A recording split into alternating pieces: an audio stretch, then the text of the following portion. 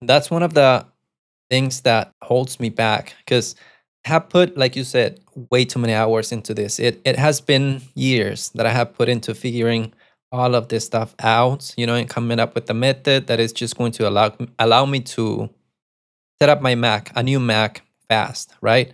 Right, And right. I know that Nix is gonna be even more difficult than NeoVim. And NeoVim has been a pain in the deep. You know what? Yeah. So I'm scared, actually. I'm Yeah. scared because it's Yeah. gonna be a time sink, I think. I'm not sure, but I know that it will be a long time and it's just going to be months of work. Yep. Yep.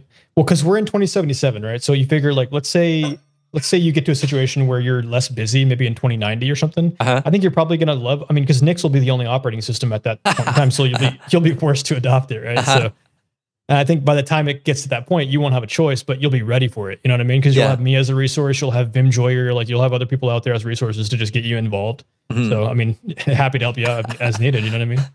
Yeah. But yeah, I think in general for people that like have a little bit more time, because I know you're like super hyper focused on like productivity and stuff, and I don't know, I think you have like barely any free time, right? Am I fair to say? Is it fair to say that? Yeah, correct. With work related stuff, I just started working at a new company. I have to do the Yeah. videos, interviews, editing, a lot of stuff. So I don't have a lot of time, to be honest. Yep. Yeah. Yeah. I think you should spend your free time on stuff you enjoy. And if the thought of, ricing a Nix compilation or whatever, like it doesn't sound fun to you, don't even touch it. Yeah. But I think for personal recommendation to everybody else, I would say, yeah, it's absolutely worth the hype because of three different things. I think, like, number one is that it's agnostic to the operating system, kind of as you said. Like you can use Nix packages on any operating system. So that's part one. Number two, I think, is more so because it's declarative, like it's a declarative operating system, like you said already too. So this helps, like if you have multiple machines and you have like a setup that works for you and you know it, you can always just take that config file, that repo, and drop it into another machine and it'll be exactly as you expect, right? Or you can give it to somebody else and say, hey, this is my operating system. And it's just a Nix flake or whatever, right?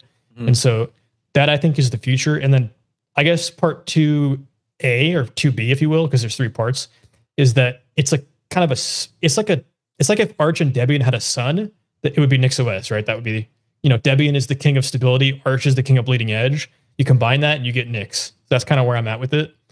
But yeah, number three is Nix development, like Nix shells. And I think we're going to get into that a little bit later because like I have a demo later for you and I'll show you kind of like, instead of just talking about it, I'll just show it to you later. But yeah.